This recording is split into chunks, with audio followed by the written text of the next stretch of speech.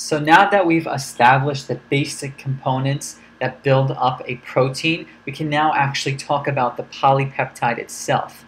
And a polypeptide is simply the polymer because it's many peptides, many amino acids linked together. So polypeptide consists usually of about 100 to 300 amino acids, and they're usually found in a linear sequence. But that can change based off of the conformation.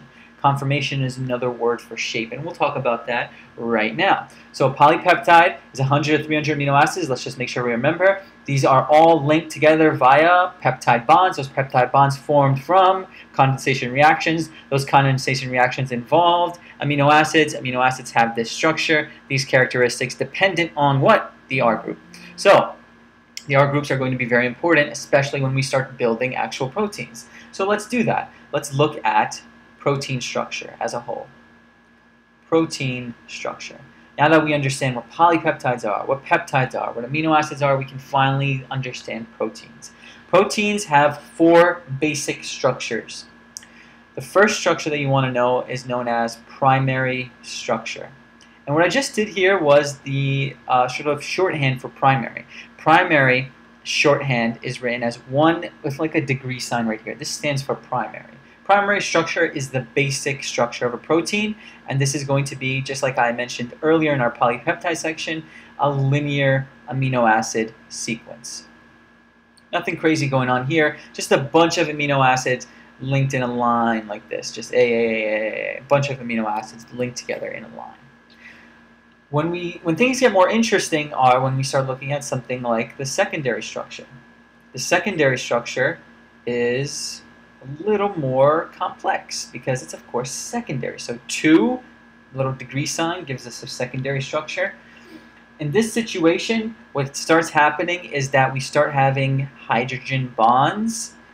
Hydrogen bonds are found within these amino acid monomers all over the place. The hydrogen bonds are actually now going to be what are known as at regular intervals. What does that mean? What's the consequence of that? This is going to actually cause structural changes. And all you need to know about that is the fact that now that we have a secondary structure, we have 2 different types of structures that can form in our basic protein. Our protein can now, because of these structural changes, because we start seeing H bonds interacting with each other in the secondary structure, we get 2 different things. We get either an alpha, remember the Greek letter alpha, an alpha helix, or what is known as a beta pleated sheet. 2 different secondary structures that you must know that are caused because of hydrogen bond interactions. These are caused because of hydrogen bond interactions. Basic difference between these is that the alpha helix is a little more flexible. It's a flexible structure. The beta pleated sheet is strong, but not as flexible. So we'll say not flexible. And sort of an easy way to remember what they look like. I can't really draw it here, but I'll do it very quickly here. The alpha helix will look sort of something like this. See, it's nice and flexible. It's able to, it sort of looks elastic. Beta pleated sheet will usually be represented by something like this, a little more structured, a little stronger, non-flexible. So those are our 2 types of secondary structures. The next one obviously is going to be what? Now this is not called third structure, but it's called tertiary structure. Tertiary structure. We're getting more and more complex. We're building a more complex protein as we move on in the structure. This tertiary structure now doesn't just involve hydrogen bonding. What happens now is that we not only have linear amino acid sequence, we not only have hydrogen bonding interacting with each other, we now have R group interactions. Let's write that down. R group interactions.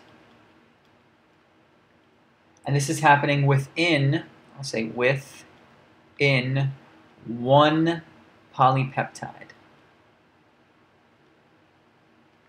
Because remember, a polypeptide is 100 to 300 amino acids. These 100 to 300 amino acids are going to be formed in a linear sequence, and if we have tertiary structure, that means we must have secondary structure. If we have secondary structure, that means the amino acids that are in this chain of polypeptides are either going to be in an alpha helix or beta pleated sheet. But once we have tertiary structure, each amino acid has, remember, an R group, something that makes it the amino acid that it is. This varying side chain. Once the R groups start interacting, once the H bonds start interacting, once the linear sequence is established and changed into these alpha helix or beta pleated sheet, now we have tertiary structure. Now we have finally what is known as 3D shape. Easy way to remember tertiary structure. What happens in tertiary structure? We get 3, right? 3. Now we get 3D shape. Many scientists, many people might also say that this is the point in which we have protein functionality. What does that mean? That means that usually a protein, like let's say a hormone, let's say something like a phospholipid bilayer protein, something that is going to have a function, gains its function once it gets to not the primary structure, not the secondary structure, but usually at the tertiary structure, the protein is able to do the job that it was born to do. The last thing that we'll talk about is the last structure, which is our quaternary structure. So we'll write quaternary structure here. What happens in this situation? This time, instead of having, look what we wrote here, one polypeptide, R group interactions within one polypeptide, we actually have several polypeptides interacting with each other. Several polypeps interacting with each other. A good example of this is a hemoglobin molecule. I highly suggest looking up its structure. You will notice that it actually has 4 polypeptide PPCs, polypeptide chains. 4 polypeptide chains all wrapped up against each other and interacting in various ways. You can think of it as it sort of looks like this. There's 1, 2, 3, 4. Notice how I have one structure right here that's a 3D shape. That's a tertiary structure. This is another polypeptide, another one. This whole thing sort of represents a very simple hemoglobin molecule. And the absolute last thing we want to talk about in terms of protein structure is the idea of denaturation. This is a very good biological term that you must know. Denaturation is simply the loss of structure, or the loss of conformation.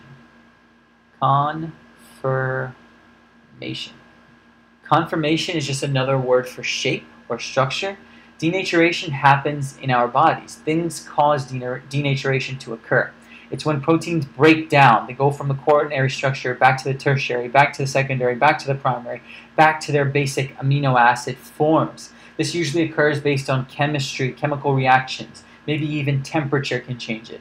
pH, salt concentration. Various things cause denaturation to happen. It's just good to know that this is the term that we use when we want to take a protein and break it down, make it lose its very fancy quaternary or tertiary structure. So overall, these are our proteins. They are polymers because they are the combination of many single amino acid subunits linked together via peptide bonds, which are made via condensation reactions. Amino acids are specific because they have different R groups, and we learned today in this video that protein structure can be primary, secondary, tertiary, or quaternary with increasing level of complexity based on what's interacting with what. And lastly, we can denature proteins. We can break them down, put them back into their basic forms.